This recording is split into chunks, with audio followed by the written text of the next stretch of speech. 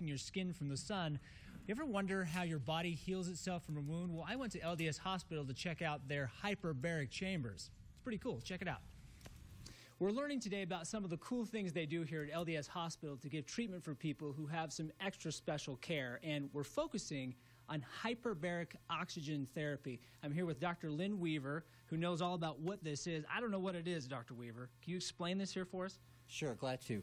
So, as you said, hyperbaric oxygen therapy. So it's a therapy involving oxygen at increased pressure. That's what hyperbaric means. Baric is atmosphere, like around us. Hyper is increased. So a lot more oxygen. More pressure, hence more oxygen. The body is like a liquid, mostly. And think about a bottle of Coke or something, right? You take the top of it off and bubbles come out. Well, where were the bubbles? They were in solution.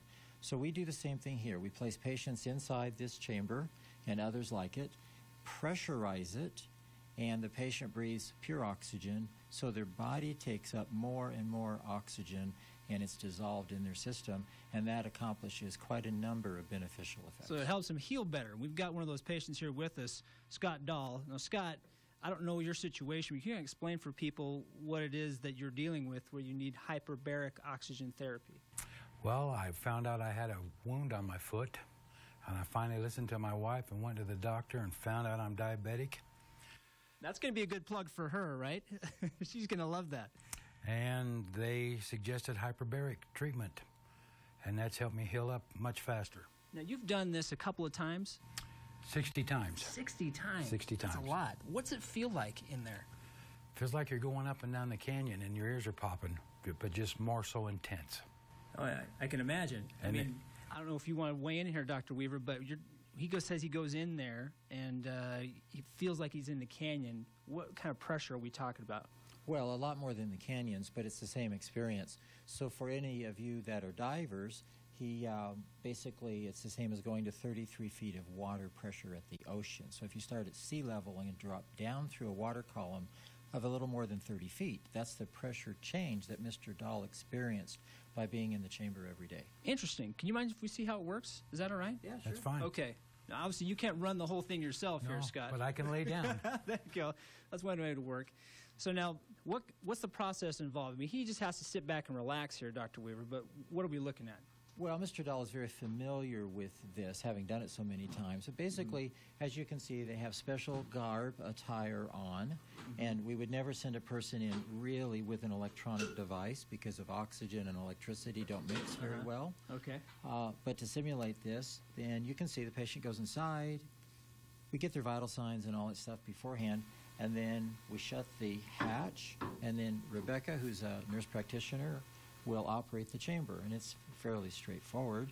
You can see controls on, off, turn on the rate, set the pressure. Obviously they relax in here, but the idea is to help them heal faster than they would normally do.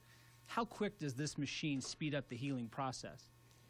Well, it depends. For these indolent chronic conditions like his, it takes weeks and weeks of time to get a wound to heal properly. But for carbon monoxide poisoning, 1 to 3 treatments is generally all that we need to do. For decompression sickness, like in divers, sometimes 1 treatment is almost miraculously reparative. Right, so that's it. 2 hours in, that's kind of the normal time frame they spend in there? Yes. Okay. So 1 treatment versus maybe a couple weeks in some cases. Well, again, for these chronic problems like Mr. Dahl has, coming in every day, 2 hours a day for a month or so is pretty common. And along with that, they get wound care, nutritional support and guidance, antibiotics. We work on getting better blood flow into the lower extremity, sometimes even with surgical procedures. And in Scott's case, his wife is happier about the whole process.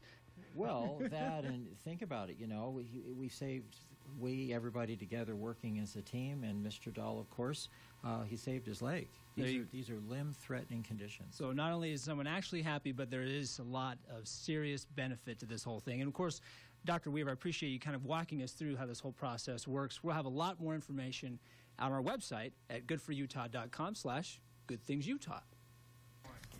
What a cool way to get some therapy. Now,